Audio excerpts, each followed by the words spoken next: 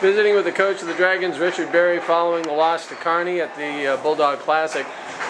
This was a game that you had some shots. The shots just wouldn't fall for you, and Kearney was able to use their size inside and got away from you in the first half. Yeah, that was the difference in the game. If the shots fall, it's a totally different ball game, but they didn't. But our kids battled and they fought till the end, and we made them play the whole game. We won the second half, which was a goal. And unfortunately, it just wasn't enough.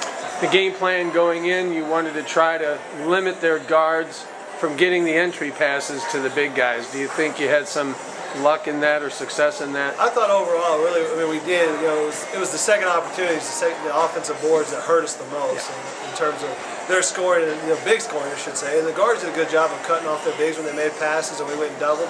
So they did a good job of taking advantage of what we were trying to do on defense. And then as far as what they did to you defensively, I didn't think that Kearney had a whole lot of success trying to stop you. I don't know how you thought about it because you had the shots. Yeah, not really. I mean, we got good looks. We got shots we normally get, and tonight wasn't our night for making shots, and that happens. It makes it hard on us. And against a team that big, it's hard to go inside and score, so you got to rely on some outside shots that shouldn't fall. All right.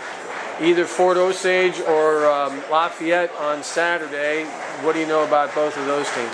Obviously, we know Lafayette pretty well from the conference, and they're going to be fast, up-tempo, and press and get after you. And Fort Osage is a very good basketball team too. So either way, we're going to have a great game on Saturday, and that's what we want. Well, that's what you and I talked about earlier, the competition level here, that you're getting some really good teams, and that's going to just make you better down the road. Absolutely. We got 3 great games. And, we've got 1 win under our belt. It'd be nice to get 2 to finish up and end the week on a good note.